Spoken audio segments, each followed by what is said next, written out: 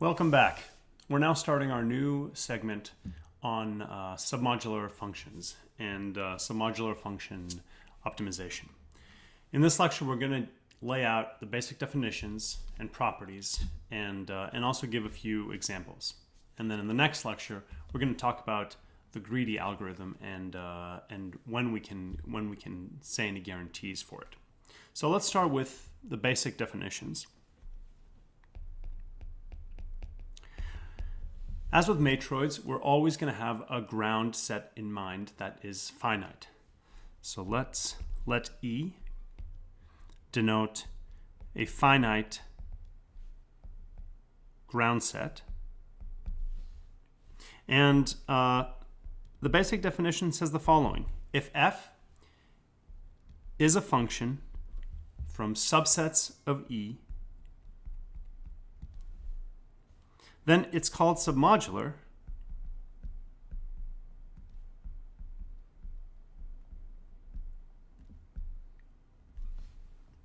if the following key property holds.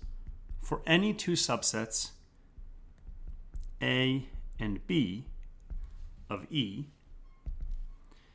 f of A plus f of B is lower bounded by the value of the union plus the value of the intersection.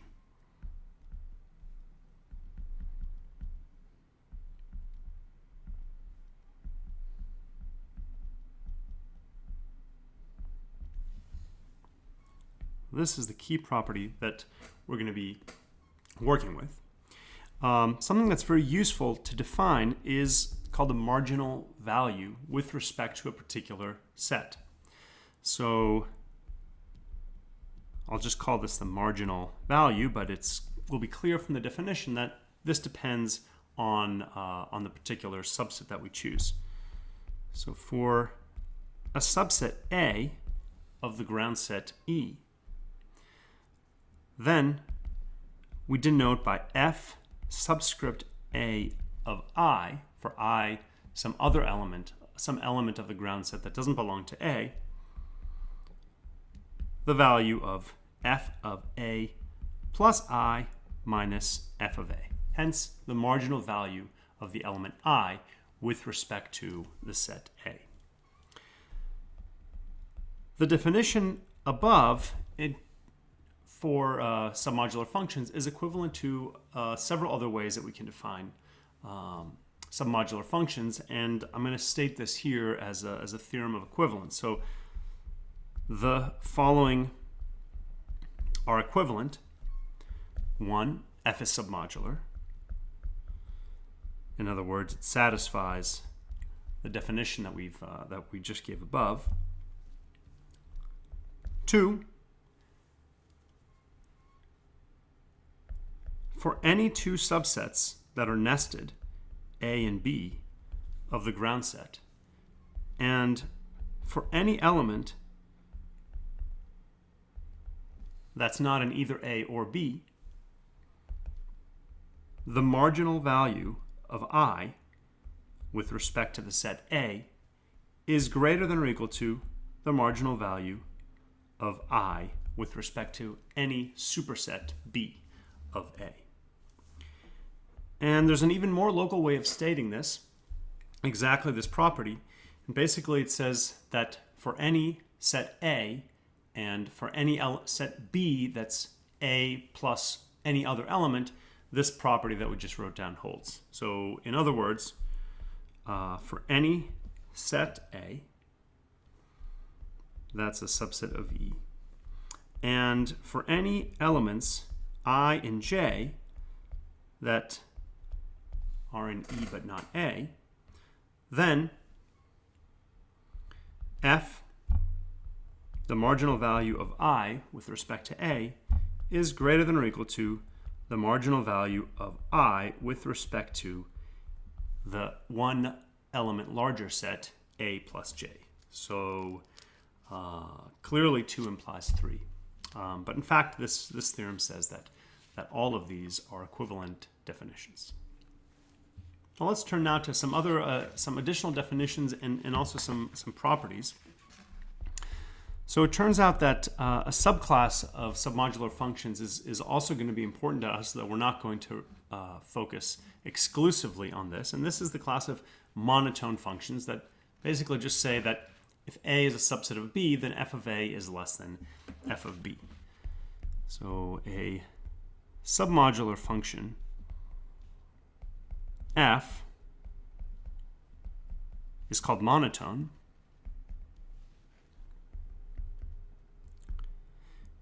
if it satisfies that property that I mentioned.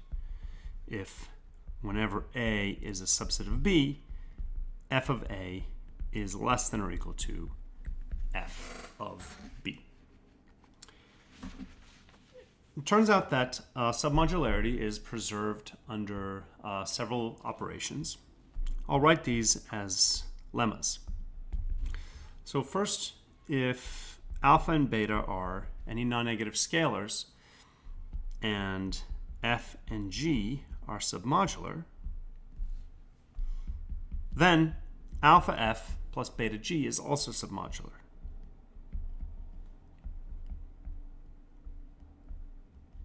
In particular, this implies that if g is linear, then f plus g and f minus g is again going to be submodular, because if g is linear, then g and minus g are also submodular.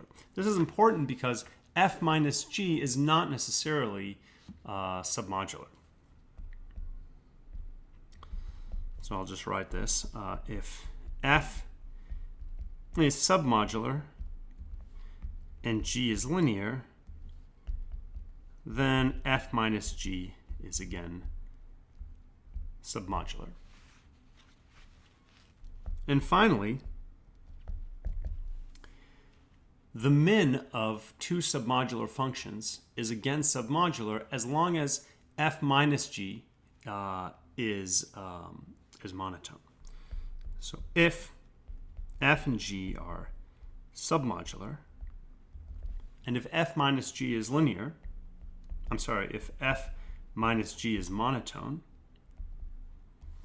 then it's possible to show that the minimum of f and g is again submodular. So these will be useful for us in subsequent lectures. So let's give a few examples. We've already explored submodularity when we were talking about matroids and rank functions. So the very first example that doesn't need much more discussion is rank functions of matroids. In fact, we've seen that rank functions are examples of monotone submodular functions whose marginal values are either 0 or 1. In fact, that is characterizing of a rank function of a matroid, and we proved that in some of our previous lectures on matroids. So here's a different example: capacity of cuts on a directed graph. So let's let D be a directed graph on vertices V and directed edges or arcs A, and let's let C denote a capacity function. You can think of it as a weight function, but I'm calling this a capacity of a cut. So let's call this it's a capacity function. It maps arcs to real numbers, or really, I guess I should probably say rationals. So this is a capacity function. And now let's fix two special nodes, R and S of V. Then I'll define my submodular function as follows. For any subset S of V, but excluding the special nodes R and S, my set function is f of S is defined as the capacity of the cut, delta plus of S and R. And you can check, all of these you should check, that f is indeed submodular.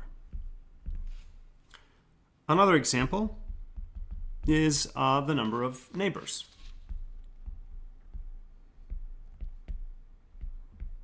In a bipartite graph. So let's let G be some bipartite graph, V and E. V is equal to V1 union V2, and E is goes from V1 to V2, not directed. So this is a bipartite graph. And for any subset U of V, let's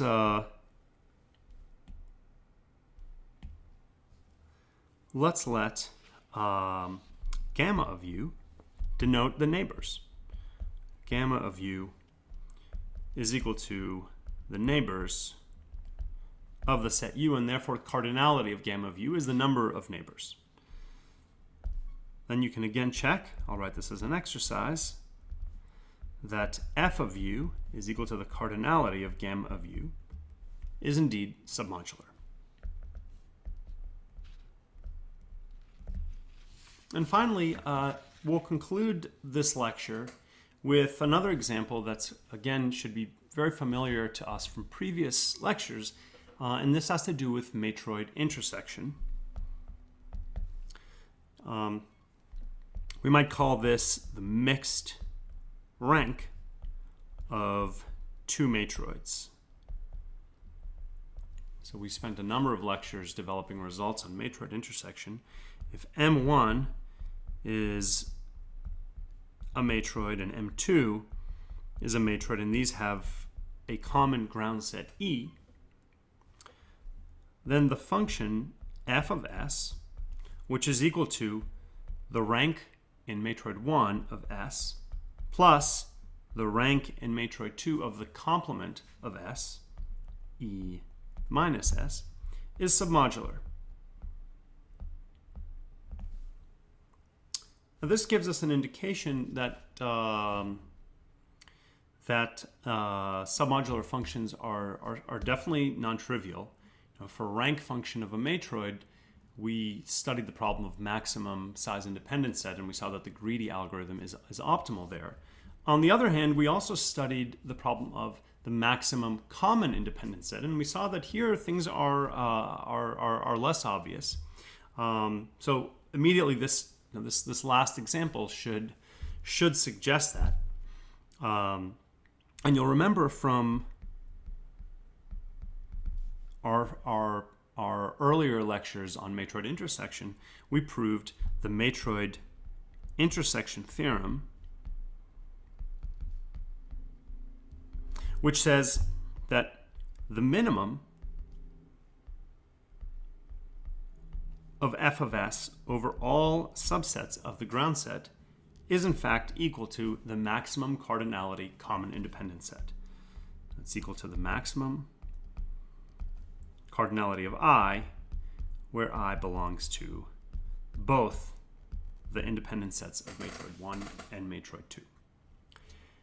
In the next lecture, we are going to spend time talking about the greedy algorithm for the submodular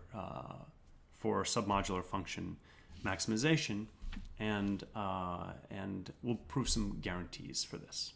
So we're going to pick that up in the next lecture.